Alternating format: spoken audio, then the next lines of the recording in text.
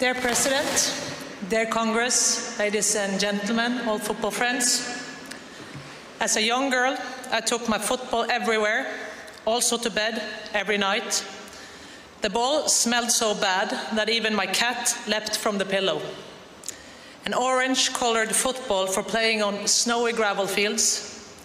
A 13-year-old dreaming about mastering the ball, escaping the fear of not fitting in.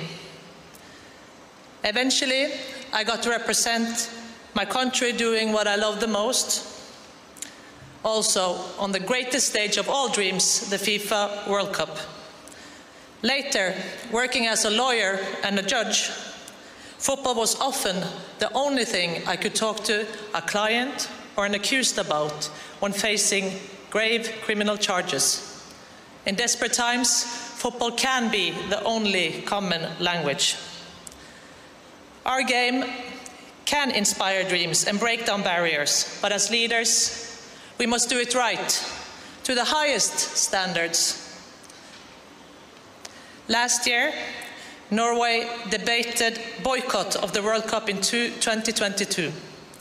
Instead, our members voted at Congress for dialogue and pressure through FIFA as the best way to work for changes. And our members do demand change.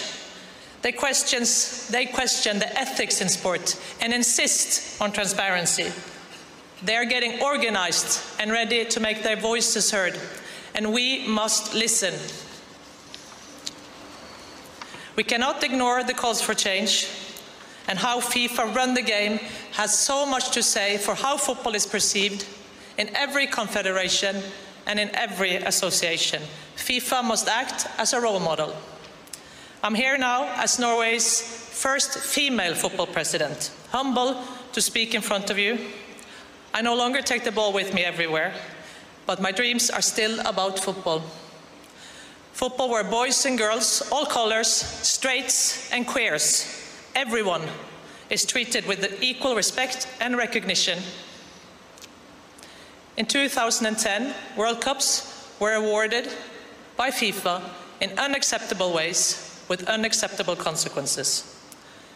Human rights, equality, democracy, the core interests of football were not in the starting 11 until many years later. These basic rights were pressured on to the field as substitutes, mainly by outside voices.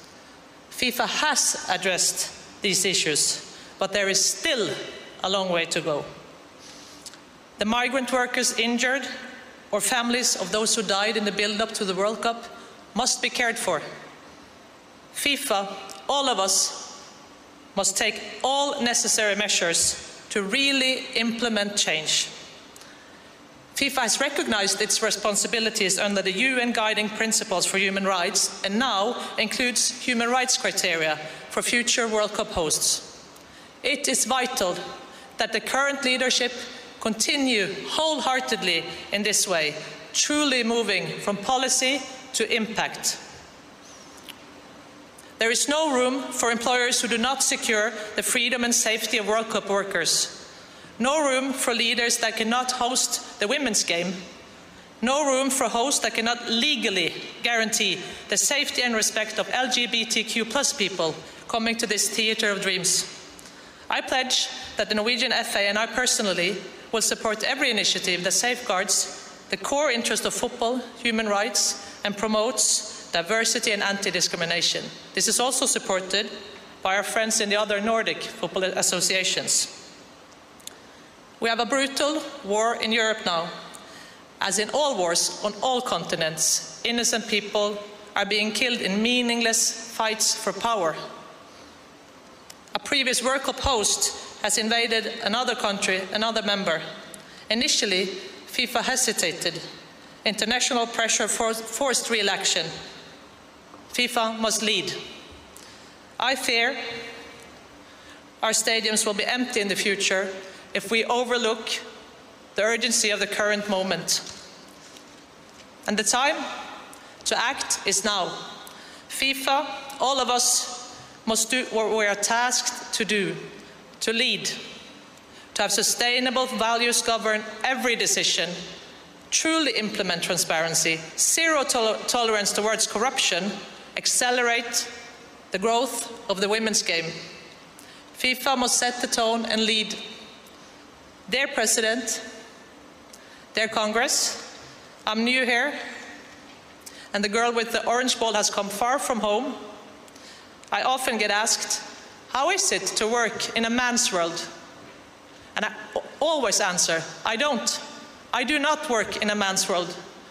Football belongs to all girls and all boys in the world. So I truly share your belief that ours is indeed the beautiful and global game.